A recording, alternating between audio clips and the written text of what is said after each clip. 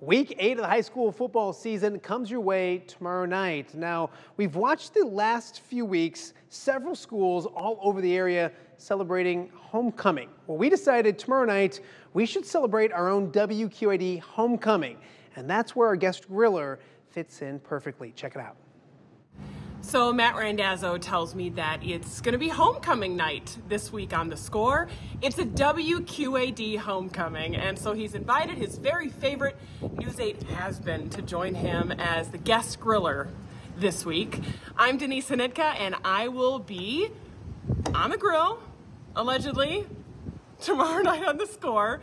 And because every homecoming needs a queen, I am bringing a very special guest. This is a major guest, not a minor guest, but a major guest, and she is bringing a family recipe from her people east of the Quad Cities, and we'll see you all tomorrow.